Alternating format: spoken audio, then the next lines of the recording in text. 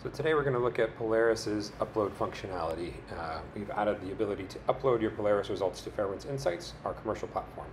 I'll start by just running the Polaris audit command to see what's going on inside of this Kubernetes cluster that I'm attached to right now.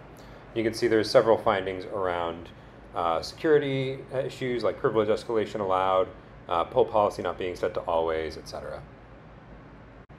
So you can see I've run the Polaris audit command, and Polaris has given me back a second command that I can run to upload my results to Insights. So I'm going to copy and paste that command.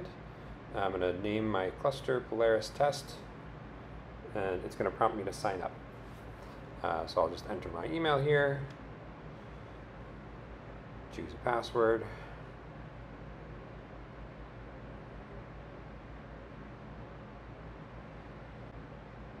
And now I'll just have to confirm my email, and then I'm going to create a new organization in Insights. We'll call it Polaris Test.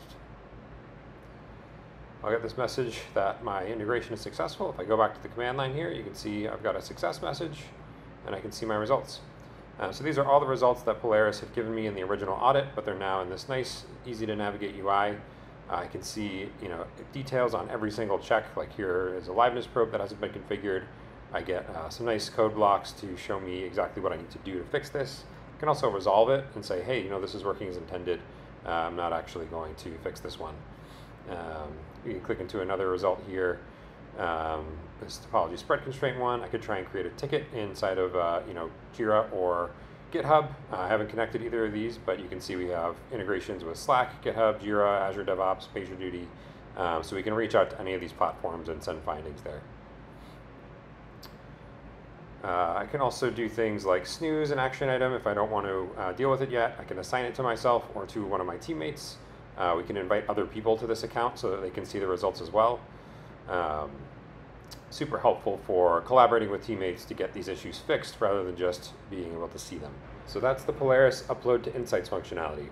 It lets you take the results of any Polaris scan and send them up to Fairwinds Insights for free, where you can share them with your teammates and act on them. There's a bunch more functionality available in the free tier that we haven't gotten into here. You can view the cost of each of your workloads. You can enforce custom policies in an admission controller or as part of a CI/CD process. You can get compliance and vulnerability reports and much more. If you want to try this out, you can get Polaris at github.com/fairwindsops/Polaris or check out fairwinds.com/insights to sign up for the free tier.